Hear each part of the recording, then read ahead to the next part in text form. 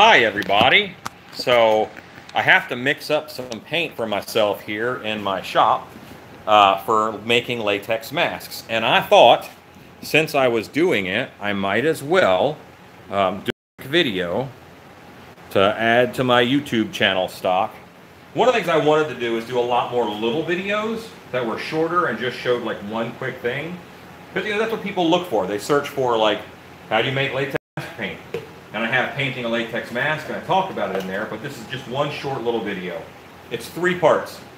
This is from Home Depot, the cheapest indoor flat, interior flat paint that there is. This is where all of your color comes from. I need black right now, so I'm mixing up black. I have 3 cups that are the same size. They're all, just plastic cups from a stack. And this is casting latex. It's the same latex that you make your masks out of. It's mask making latex, casting latex, mask latex. It's that. It is not super thick. It's probably, depending upon where you get it from, in between milk and buttermilk in consistency. All right, and cha-cha-cha-cha. I also have distilled water. So it is 1/3 casting latex, 1/3 black interior latex house paint, 1/3 distilled water.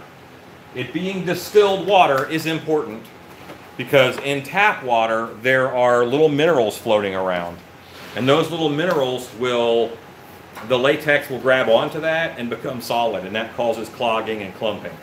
I have latex mask paint that I've had over there for 3 years, and it's not clumped up because I used distilled water. If I used tap water, it clumps up, and that happens actually pretty fast. It's like an oyster, how they make pearls. If there's one little grain of sand in there, the oyster, puts these layers over top of it. It does the same thing. If there's one little bit of rock in your water, and that's what, those little minerals are, then just like the rock wicks the moisture out of it, well, that causes your latex to harden up, and that's how you get clots. When you consider how hot it gets in Texas. All right, so I have latex, boom, here's paint. This might be a little bit of a mess.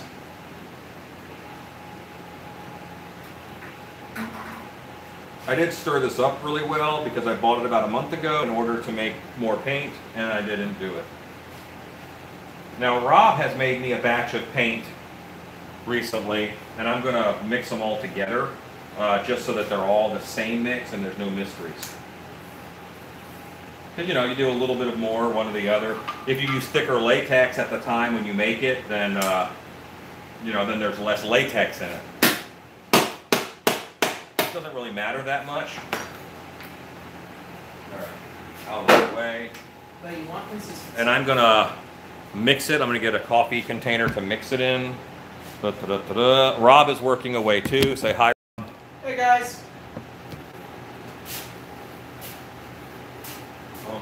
We're finally breathing. Transworld MHC's over. Yeah, no kidding. We were on a real big push. So these coffee containers, I have people save them for me. I love them.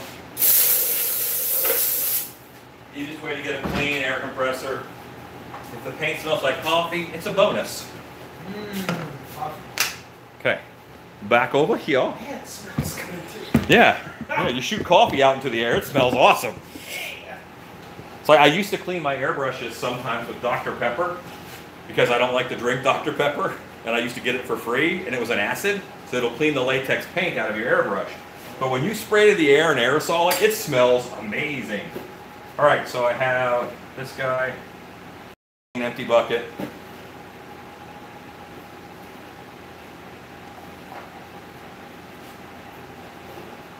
Now, I probably should have put the water in first. It doesn't make a big difference.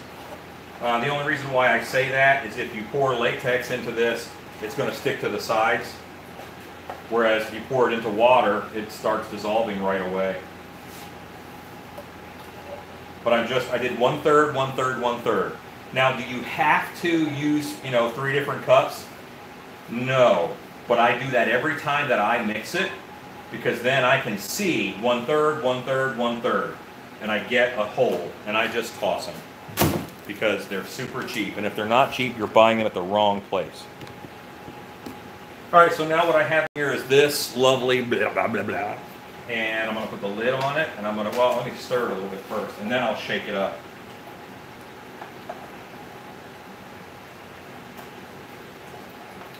And as I mix it, it's getting more gray and more gray.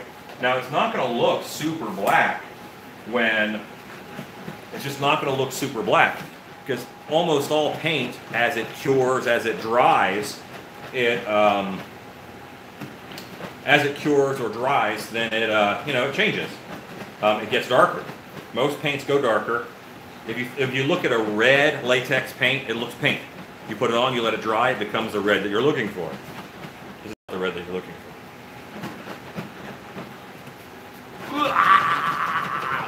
My favorite mixing technique is the angry snail. This is far too big to do an angry snail. But I now have, well, you can see the color right there. That's the black. And that's going to dry very black. I have this, which was mixed up previously. It's the same kind of mix, but just a little bit browner. It might have a touch of acrylic in this one, and that's okay. Because latex house paint is actually not latex either, it's also acrylic. And I kind of want to clean this container out a little bit. I'm going to do that by just mixing them back and forth.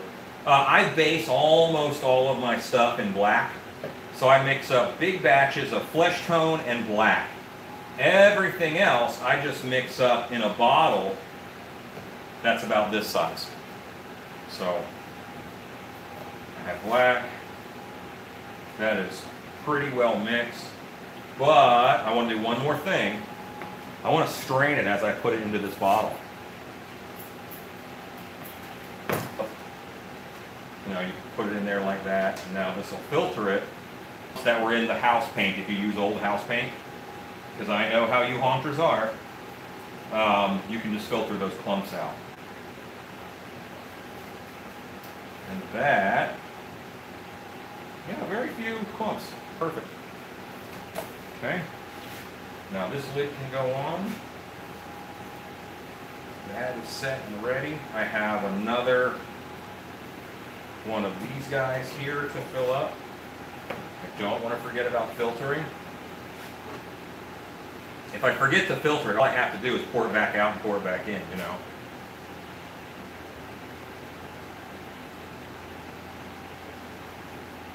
All right, so that's that. Now that is, if I'm going to run it through an airbrush like a Pache H or a VL or a Talon or anything like that, then I'm going to want to maybe add a little bit of water to it to thin it a little bit more. But it doesn't have, it's not super viscous. So there you go. But that was it. This is really just a short video that I wanted to do. I might be on later. I got a lot of crazy things going on, but that's it. I made up some latex mask paint for painting a latex mask. It is that simple. House paint from Home Depot, 1/3 casting latex, the same stuff you make masks with, and 1/3 distilled water. So see you guys later. Thanks for watching. Have a great day. Go make stuff. Now here's the awkward moment where I can't end these. Like Facebook, like ding, go make stuff, ding, gone. But no. So now, you should do a video on homemade liquid latex. You can't make your own latex. You get a rubber tree, you got to grow the rubber tree. It's sap. Go make stuff. Don't try and make latex. Just buy that stuff. It's better.